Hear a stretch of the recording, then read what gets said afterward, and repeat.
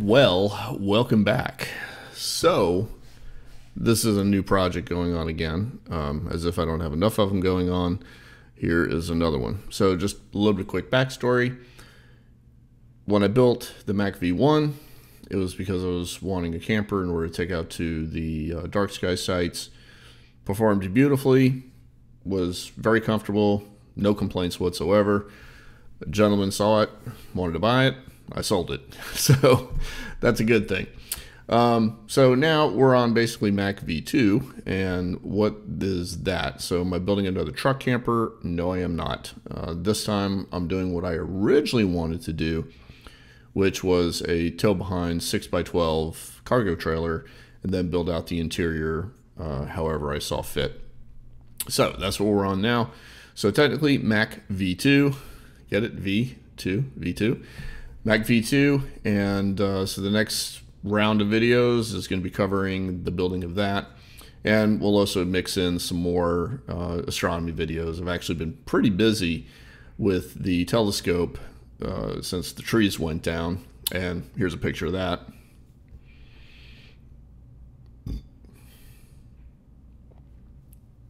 So now I got some awesome views to the south, which I didn't have before because these trees were 60 foot tall and very, very fluffy, so they blocked a lot of my southern views, but now I've got them back, so I was able to get some southern objects. What else? Well, so the new roof went on as well. That kind of was a pain in the ass, so I wasn't doing any videos for a while there just because there was so much construction going on, but that's all now done.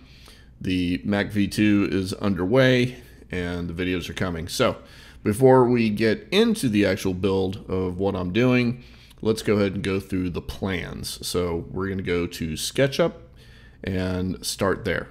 So starting off with, we're going to my favorite online program, SketchUp.com. This has just been an absolute lifesaver for doing any kind of projects. So if you're not familiar with it, it's just SketchUp.com, and you can create a free profile and be able to do some actually pretty extensive 3D modeling. However, there are certain things you can and cannot do with it on the free side of it. But for my intent and all my purposes, it actually does a rather very good job. So the dims I created in here are for a 6x12 foot trailer, cargo trailer, single axle. Kind of wanted a double axle, but you know, didn't get to that point, so it was a little bit more pricey than what I had originally anticipated. So I looked at two different designs. The first design was kind of a more of a standard view or setup where there's a galley right in the front of it, a small bathroom shower to the side, and then usually the AC was mounted on the sidewall of the trailer, and then like a pull-out bed in the rear. This was so plain Jane, I really didn't like it, and I wanted something a little bit different, but unfortunately I couldn't find anything at first, so I kind of was, this is where I was going originally.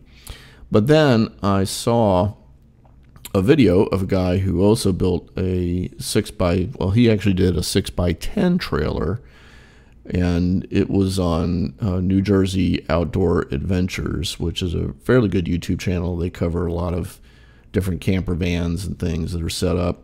And I saw a guy on here, so this is not original, but I saw a guy that had a galley in the back of the trailer, and then a couch kind of towards the front, and then this area was blocked up.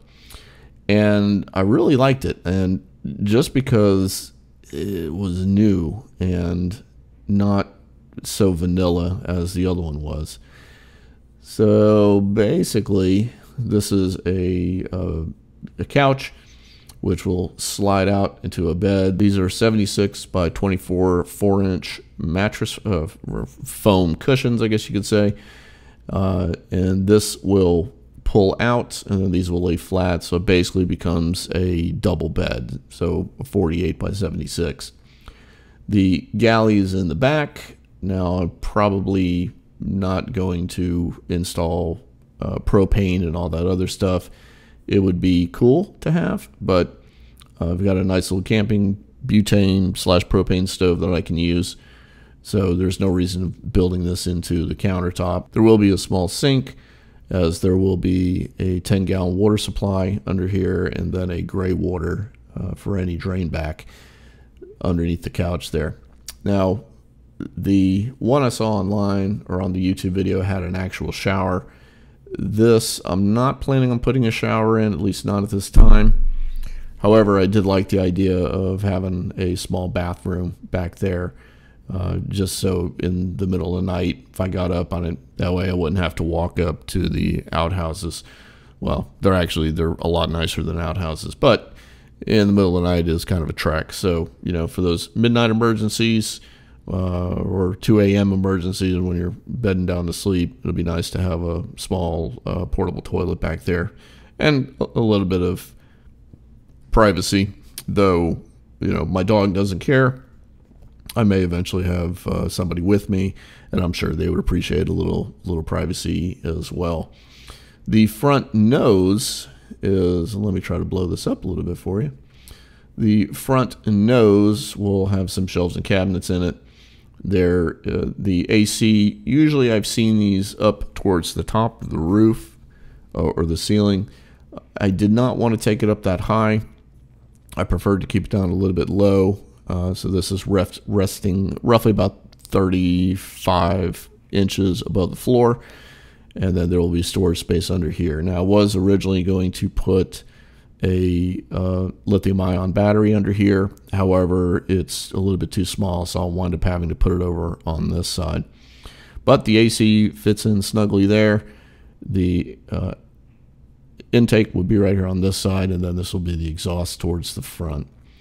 Now, I do have 2 windows I'm planning on putting in. I may not do that immediately. I may hold off on these, but I did go ahead and get a couple of windows to put in there. Kind of counterintuitive if you're going out to a star park. You don't want any light to go out, but I'll also have 3 dome lights up here in the top, which are actually a combination of white and red light. And I will have covers for these windows, but you know, during the late afternoons when you're waking up and you don't want it completely dark in here or artificial lights, so that, and in the fall months you can open up these windows and get a nice cross breeze coming through there.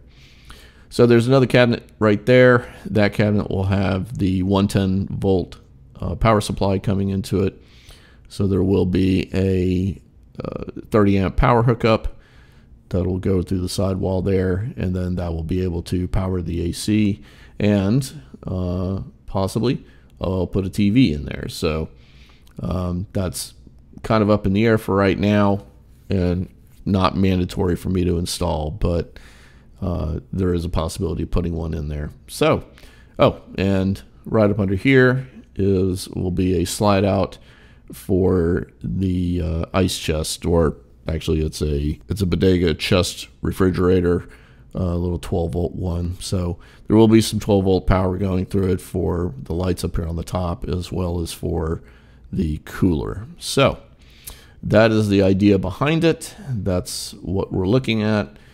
Everything has been measured out, and the build will start.